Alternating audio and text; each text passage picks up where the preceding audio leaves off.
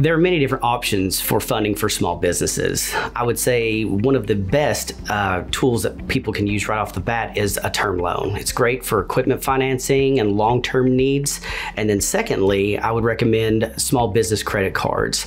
They're a great option for that revolving type of debt facility where folks need to be able to have short-term borrowing needs and be able to pay it back on their timeline. In my opinion, there are three financial statements that every business owner should be comfortable with. The first one is the cash flow statement. The second one is your profit and loss. And the third is your balance sheet. Your balance sheet is a snapshot of your assets versus your liabilities and your owner's equity.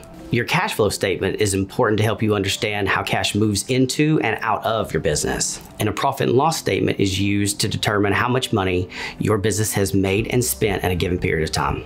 For small businesses to secure financial funding, I think it's important to realize that all lenders are completely unique and different. The most important thing is to realize that you need to have your basic documents in order, your formation documents, your financials, and if you don't understand what those documents are, I think it's best to go to sba.gov for a complete list. The most common mistake I see small business owners make on a daily basis is they spend way too much time working in their business and not enough time working on their business. My three favorite tips for small business owners are: 1, make a business plan.